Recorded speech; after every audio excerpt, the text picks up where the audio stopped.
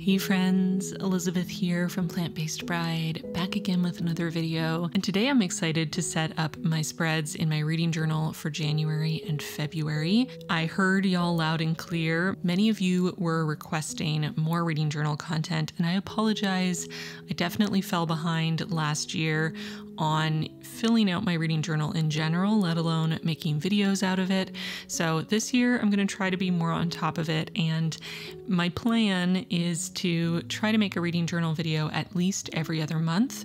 So I thought I would start now with bringing you along with me as I set up all of my spreads for January and February, and this gives me an opportunity to talk a little bit about all the books I read in the first 2 months of this year and let you in on my process. So starting with my January cover page, I decided to print out an image I took myself. This is a photo I took of my vintage typewriter, which I was assured was in working condition when I purchased it, but I must admit I know little to nothing about typewriters, although I am very interested in them, so I have not set it up and tested it myself just yet. I'm currently stuck on the first step, which is trying to find the exact model that my typewriter is so I can find the manual that went along with it. But I'm definitely struggling with figuring out exactly which year this typewriter is from, even though I have the serial number. So if you know anything about Underwood typewriters or typewriters in general, if you have any tips, let me know in the comments down below, because I could definitely use a little guidance here. I think once I find the manual, I will be able to figure out a lot on my own, but I'm definitely struggling with this first step. But anyways, this is a picture I took of my typewriter, and I really like how this series of photos came out, so I thought I would print one nice and big and make it the cover page for January. I do like to make a little cover page, a little artistic spread at the start of every month. It makes it a really nice experience to flip through a completed reading journal, and it's also fun to try to design them to fit the time of year so I can kind of see the progress through the year from winter into spring, summer, and fall, and then back to winter again. I'm using tea stained paper, of course, and I'll link my tutorial for how to make it yourself in the description box if you want to make some tea stained paper. I'm also using some small botanical drawings of mushrooms and plants and butterflies, my stamps, and of course some washi tape. But with this cover page finished, it's time to flip over and create my January summary spreads. So I'm doing this the same way I have in the past. I'm going to have the covers of every book I read in the month on the left side, and then on the right side, I'm going to have all my stats for the month. For those who ask, I just saved the book covers from Goodreads onto my computer and then put them all in a Canva document to make sure they're all the same size before printing them out. And I also make my stats, graphs, and charts in Canva. And I know I talked about making a video last year about how I make my charts and graphs in Canva, how I source the different images I use, how I size things. If that's still a video y'all would like to see, let me know in the comments, because I could definitely make that for you this year. I managed to finish 12 books in January. It was quite a prolific reading month, and I read a pretty wide variety of genres, from sci-fi to historical fiction, fantasy, contemporary, and some romance. And I had a pretty good spread of ratings as well. I had a couple 5-star reads, actually 4 5-star reads, which is kind of incredible. I had a 1-star read and a couple 2 stars, 3 stars, and 4 stars. I'm not going to go through every single one of my stats because that would take a while, but you can kind of see here the different things that I tend to track, like the LGBTQIA+ rep in the books I'm reading, how I acquired the book, whether it has disability rep, mental illness rep, or neurodiversity rep, the year it's published, some information about the author, like their nationality, their racial identity, their gender identity, whether they self-identify as part of the LGBTQIA+ community or not, and then a couple more things like my rating, the age demographic, the book type or format, and the genre. I have had some questions over the years about why I track stats, what the purpose is, and for me personally, because I can only speak for myself, I like tracking stats for 2 reasons. The first is just that I like data. I'm a bit of a nerd. I like graphs. I like charts. I like seeing data represented visually. That is interesting to me. And the other reason is that I've made a commitment to myself and also to you, my viewers, to continue to strive to read as diversely as possible. And so tracking my stats allows me to stay aware of a variety of areas of my reading that could be more diverse than they currently are. So whether that's reading more diversely in terms of the genres I'm picking up, or reading more books by authors of color, or reading more books that are not written by American authors or Canadian or British authors. All of those things are in the back of my mind all the time when I'm reading, and some months I don't think about it as actively, or those things don't play as big of a role because I'm either reading very specific books for a video, like my Goodreads Choice Awards winners videos, or maybe I'm really in a mood reading kind of month and I'm just picking things up as the whim strikes, and I'm not really considering how diverse the selection really is. But continuing to track my stats as I go in this way allows me to kind of redirect if I'm going off track. If I notice that I'm really reading a lot of books of a single genre, or really only books from American authors, or whatever it is, then seeing that stat in black and white, or in this case in shades of brown, is kind of a wake-up call after, a month or two, to start thinking about it again and to be more intentional with my reading choices instead of waiting till the end of the year, or maybe never, to actually analyze what kind of reading I'm doing. So hopefully that makes sense. And Chewy had to come do some quality control, make sure that my reading journal was up to his standards. He has very high standards. He likes to eat all the washi tape off a page if he is not impressed enough with the aesthetic quality of a spread. So luckily he gave this spread his meow of approval.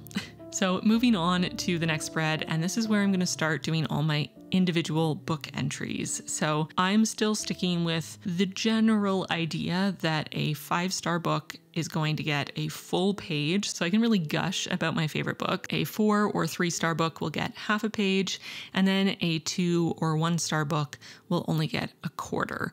Obviously, this isn't always exactly the case because sometimes, to be honest, I just have more or less to say about a particular book and will adjust the size accordingly. I also personally really like finding some images that either are directly from the book I'm reading or remind me of some aspect of the book I'm reading to add to each spread. Again, I'm a very visual person, and for me, getting to flip through my reading journal and see all these images that highlight some aspect of the book that remind me of the book is a really wonderful way for me to sort of bring back the memories of the book and immerse myself in the book again, even if it's been years since I read it. So I really like to do this. So starting with the reading list, which was our book club pick for January, I gave this book 5 stars. I really, really liked it. This is a book about 2 characters who are very different people, different generations, they're from different backgrounds, and they're both struggling with something in their life. One of them has lost their wife of many years and is grieving, and the other one is struggling with her mother's mental illness and the parentification that has been placed on her shoulders. And these 2 unlikely people come together at a library and form this really beautiful friendship and read a specific list of books together, and there are little vignettes of other characters who are also reading these same 8 books. I believe it was 8. And honestly, at first when I started reading this book, I thought it was a little cheesy. It kind of felt like book club fodder, And while I have a book club and I love book clubs, I do tend to not enjoy books that are clearly written specifically for a book club demographic. Sometimes they can come across a little trite, but in this case, I think the characters really, really saved this book. They felt so real. They were so complex and compelling. Their relationships felt very genuine, and I must admit, I cried several times while reading it. I loved these characters. I loved the central narrative about these books and the ways that reading these same books and discussing them brought all these different characters together. It was just beautiful and I loved it. So I give it 5 stars, and I decided to include the book covers of each of the books from the reading list in the book here so I could remember them. The only book I have not read from the list is A Suitable Boy. So that one is on my TBR now, although it is very long. So I might not get to it for a while. I should also mention I like to start my book entries by writing down one or a couple quotes from the book in a slightly thicker nib so that it's a little bolder. You can kind of see that they're distinct from the rest of the entry before I go in and write out my full book entry, just so that I have a couple quotes included. As for the book entries themselves, they typically are just a stream of consciousness sort of review. Sometimes they're a bit of a rant, but this is really just, for me to be able to go back and flip through an old reading journal and say, oh yeah, I forgot I read that book. What did I think about it? And then I can read my thoughts from shortly after I finished it and have all of those feelings rush back. So moving on to the other side of the page, I have two books here. Monstrous, this is volume 7 of this graphic novel series, and then Moon of the Turning Leaves, which is a sequel. And Monstrous was actually a 5-star read, but because it's volume 7 and these volumes are so short, I didn't feel like I really had enough to say to fill a whole page. Mostly I'm just saying I still love all the aspects that I loved about the earlier volumes. I still love the same characters. I'm still intrigued and invested. I am still obsessed with the art. So I decided half a page would be enough. And then Moon of the Turning Leaves was a 4-star read for me, so it fit nicely in a half page. The art on the Monstrous entry is actually some art from this volume. I scanned my volume and printed out a little version and cropped it down. And then for Moon of the Turning Leaves, this book actually takes place in Ontario, which is where I was born and where I spent most of my life. So I picked an image of the Northern Ontario landscape in autumn, and I also included this Anishinaabe symbol because this story is about the Anishinaabe people reclaiming their Indigenous identity and way of life as nature reclaims Ontario in this post-apocalyptic world. The first book reads like horror thriller in the midst of an apocalypse. It's very dramatic, very intense. And the second book definitely has that post-apocalyptic setting and does have some darker themes and some scary moments, but it definitely does not read as a thriller at all. It's much slower in its pace. It's much more tender almost. And I really enjoyed it, but I definitely went into it with the wrong expectations, or I went in with expectations set from the first installment, which makes sense, but that's not what the second book was trying to do. So it took me a while to kind of reset my expectations, and then I ended up really enjoying it. So just keep that in mind if you did read the first book in the duology. The second one is great, but it's very different. Moving on to my next page of book entries. I'm gonna fit 5 books on this page. I have 2 rereads, which are The Valley of Horses and The Mammoth Hunters, which are both in the Clan of the Cave Bear series by Jean M. Auel. I first read these books as a very young child and have since read them approximately 1 million times, so they're very much comfort reads for me. Although I will say the first book in the series and then the second one, which is The Valley of the Horses, are by far the 2 best books in the series in my opinion. They're my 2 favorites. They both get 5 stars from me all day, every day. They are definitely not perfect books, but I adore them. But from The Mammoth Hunters onward, things start to decline in quality. The Mammoth Hunters is still a great book in a lot of ways, but has a very frustrating love triangle miscommunication trope at the center that is dragged out for far too long and is very irritating, but it's made up for by so many incredible characters and beautiful relationships and interactions that I adore. I've been having fun rereading these, actually listening to the audiobooks because they just are so comforting. I've read them so many times that I know them like the back of my hand, so they're really nice to listen to as I'm falling asleep, which is what I was doing when I listened to both of these in January. I would definitely recommend the series if you're a fan of historical fiction, or more specifically prehistoric fiction. I find the series absolutely fascinating. It's of course fiction, so we can't confirm or deny that this is actually what it was like for people at this time. And there is a little bit of a Mary Sue aspect with our main character who tends to invent or discover everything. But I understand why the author chose to do it this way, because we are following Ayla, so being able to see these discoveries being made firsthand is much more interesting than just hearing that these things are being discovered by other people off page. But if you do decide to read the series, I would definitely recommend the first and the second book, and probably the third book as well.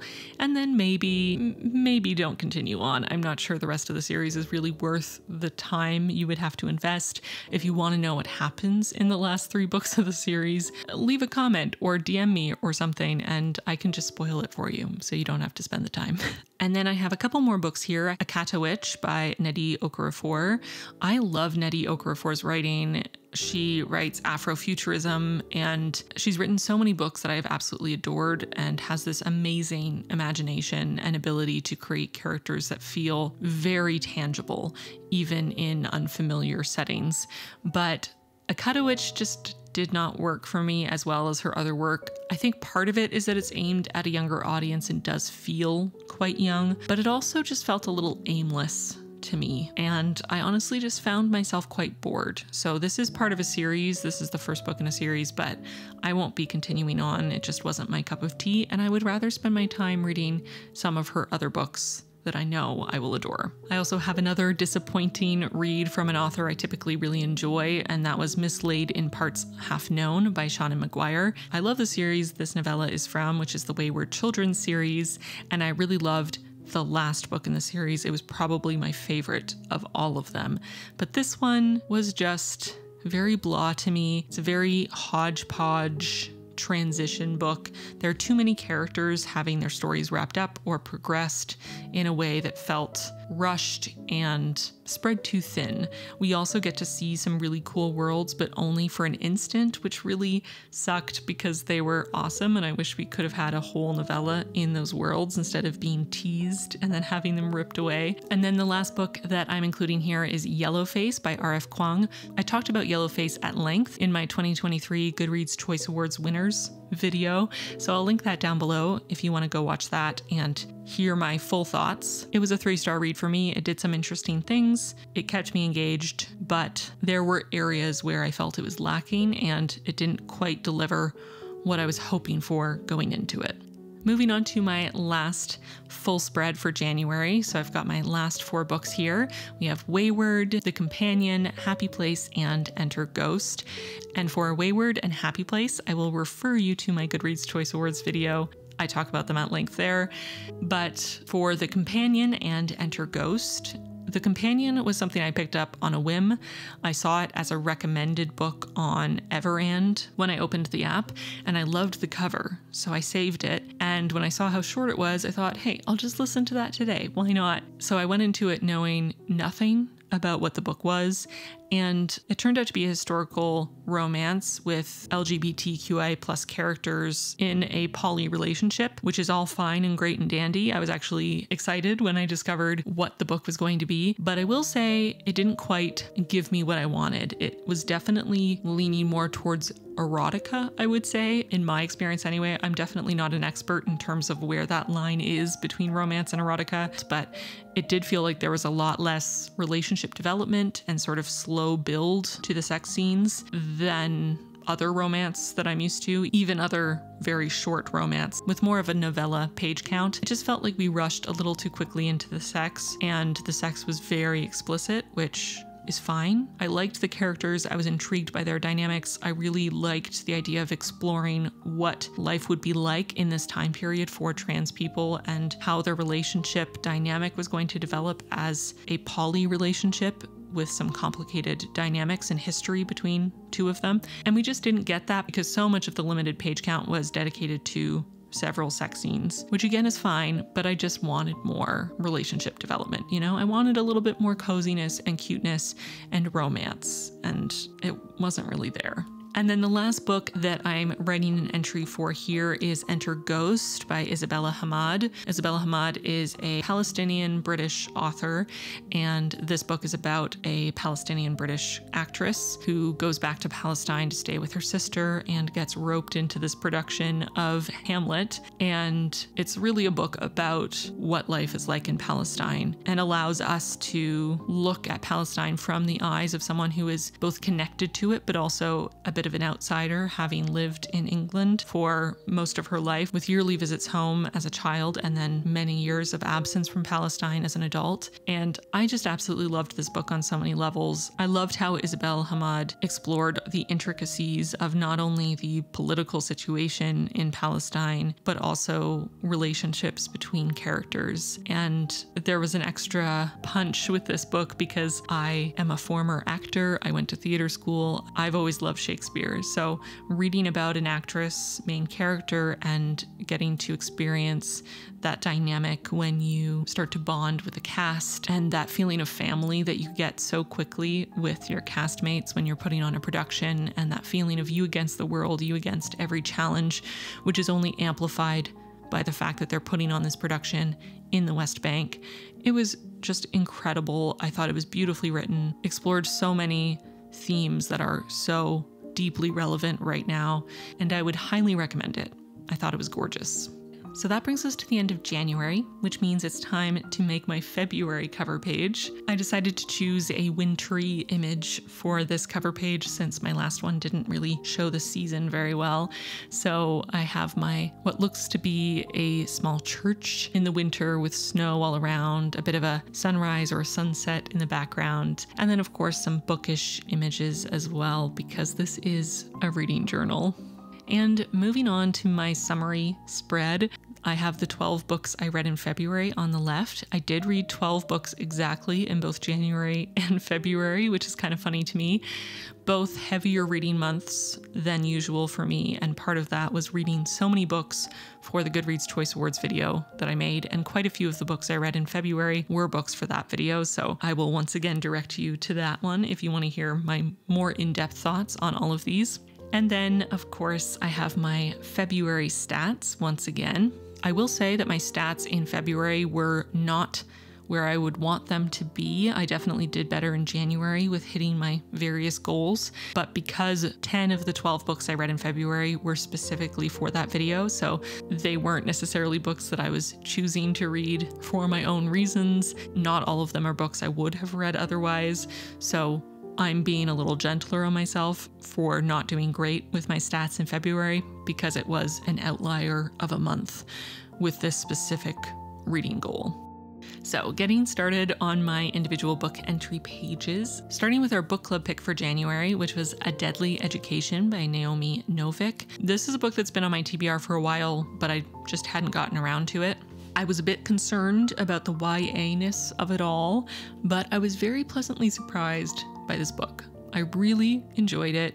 It wasn't perfect. I ended up giving it 4 stars. There were definitely a couple things about it that I felt nitpicky about, but overall, this was a much better book than I expected it to be, and I enjoyed it so much that in March I very quickly read the second and the third books in the trilogy and enjoyed them quite a bit as well. So if you're looking for a dark academia fantasy novel in a school setting and you don't mind that the characters are teenagers, I would really recommend this. It has some nice diversity in the characters. It has some really lovely relationships, especially the main character's relationship with her mother. I've just found very touching. And it's a really interesting world and some very cool and terrifying monsters. So I would highly recommend. I also read The Plains of Passage, which is book 4 in the Clan of the Cave Bear series, and I will repeat that by this point in the series, things are really going downhill. This book in particular is incredibly boring and repetitive. I gave it 3 stars because there are some really interesting characters and groups of people that we meet in this book that I really enjoy, but outside of those very short periods of time where the main characters are with some of these groups of people and we get to see the dynamics and meet them and learn more about all of their varying cultures and social hierarchies and architecture and so on and so forth. The rest of this book, an absolute slog. And then we have In the Lives of Puppets, which was included in my Goodreads Choice Awards video, so go check that out. To be very brief, I gave this book 3 stars.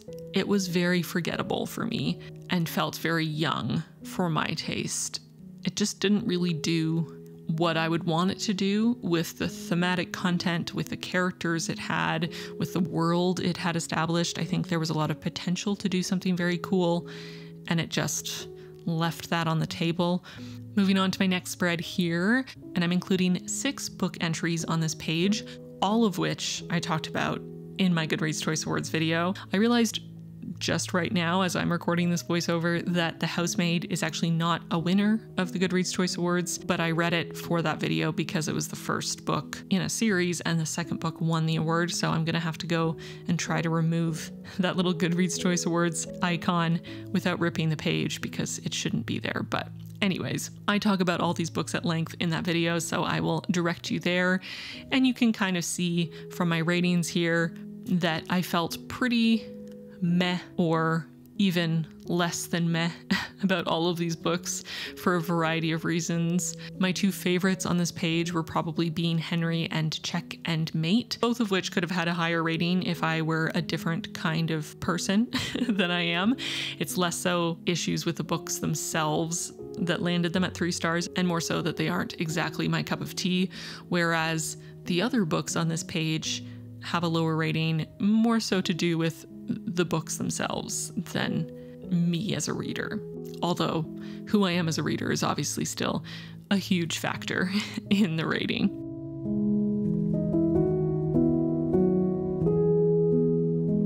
And moving on to my final book entry spread for this video, which is for a couple more books I read for my Goodreads Choice Awards video: Divine Rivals, Ninth House, and Hellbent. So again, check out that video for my full reviews. But all of these were a very pleasant surprise. Divine Rivals was very, very close to getting 5 stars.